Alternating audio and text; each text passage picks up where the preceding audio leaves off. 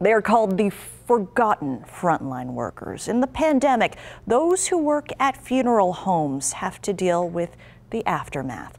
This emotional toll has led Davis Funeral Home on Eastern to bring in therapy dogs, all to help its workers deal with the stress. Fox 5's Cecil Anderson shows us.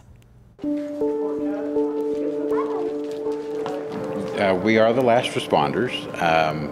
We are the kind of the forgotten group that we're here to serve families at the worst time of their life. We also have to take on a lot of emotion. You have to be able to deal with all of the emotions that are coming in. Anger, sadness, not knowing what to do.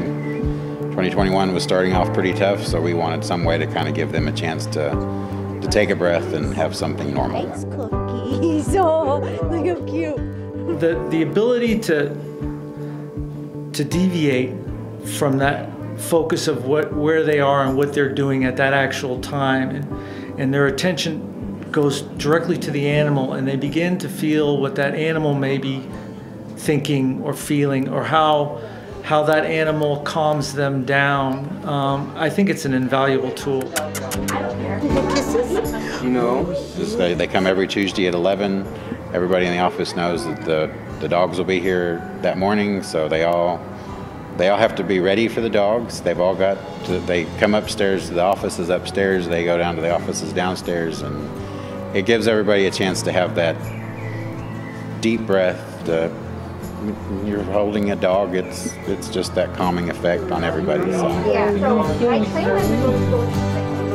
They immediately change the attention of whatever that person may be feeling or thinking or whatever, and that person begins to feel better. That person begins to put all of its attention into the dog.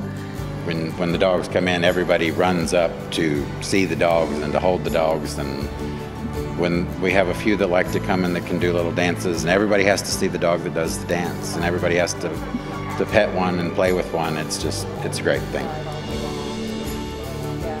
Dogs really are our angels. So with the success of the program, the funeral home is now looking to get a full-time therapy dog to help its customers and help staff as well through rough times.